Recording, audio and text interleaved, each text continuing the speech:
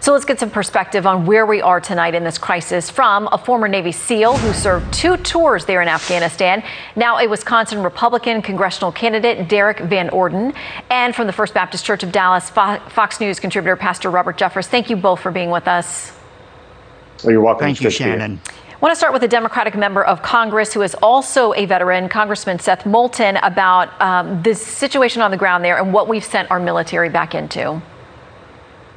So when the president and the secretary of defense claim that they are giving every resource necessary and available to this effort, that's just not true, because you have Marine commanders on the ground saying they're stretched thin, they need more troops. So, Derek, how does that sit with you? You've served there. You know the situation on the ground. You know the Taliban, how they operate, how they think. This is not a partisan issue. You have members of Congress across the spectrum saying we need to be doing more there on the ground. What do we do now? Well, they may be equipping the troops with everything they need, but the one thing they're not going to be able to equip them with is leadership. The Biden administration has abjectly failed the United States military, the American citizens in Afghanistan, our coalition allies, and the folks that worked with us in the conflict that I was there for 2 different tours. So what we need to do now is buckle down.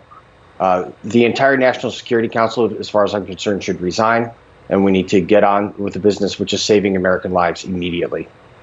That's a priority. And among those lives, and as well, there in Afghanistan, there are Christians. Not many of them, but there is a community there. And this is what we're hearing about them. We're hearing from reliable sources that the Taliban demand people's phones. And if they find a downloaded Bible on your device, they will kill you immediately. That was said by SAT-7 North American President Dr. Rex Rogers. He says it's incredibly dangerous right now for Afghans to have anything Christian on their phones. The Taliban have spies and informants everywhere. Pastor, it is overwhelming to watch this, and we know there are people for many reasons who now fear for their lives, and that includes the Christian community there.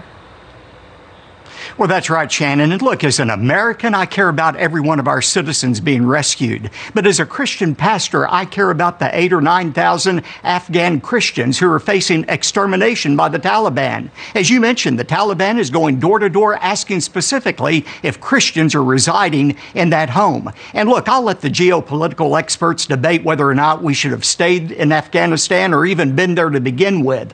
But what I can say with absolute authority is we have a moral obligation not only to rescue our citizens, yes, but also to do everything we can to protect these Afghan Christians. Look, I know that America can't do everything in the world, but we can do some things. And protecting this small group of believers is a basic value of America, and it's something we need and should do. Well, and Derek, you know, I'm talking with some military folks there on the ground who are desperately trying to get people out. They say that they're aware of arrangements and are in contact with people that are civilian flights, private flights and charters that will come in and get people.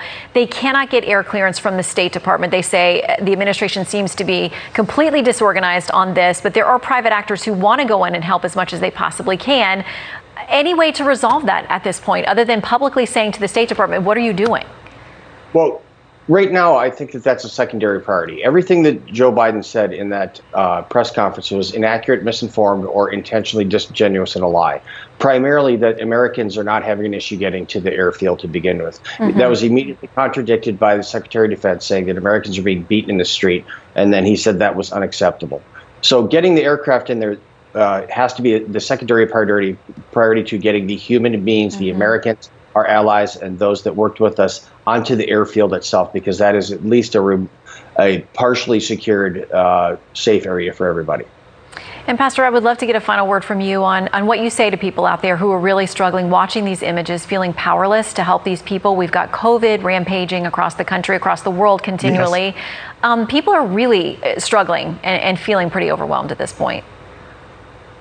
Yeah, today we sponsored on our radio station a day of hope for people you're talking about who are struggling. And look, Shannon, as Christians, we don't need to be fatalistic, but we need to be realistic. Jesus was realistic. He said in the world you're going to have pestilence, that's another word for pandemic, earthquakes, and you're going to have wars and rumors of wars. That's the world as it is. But thank God it's not the world as it will always be. The hope of Christianity for 2,000 years has been that Jesus is coming back again to rid this world once and for all of evil. But until then, there'll be no lasting peace until the Prince of Peace has come. He's coming, Shannon. That's a hope of every Afghan tonight who is a Christian. It's the hope of every Christian in the world tonight.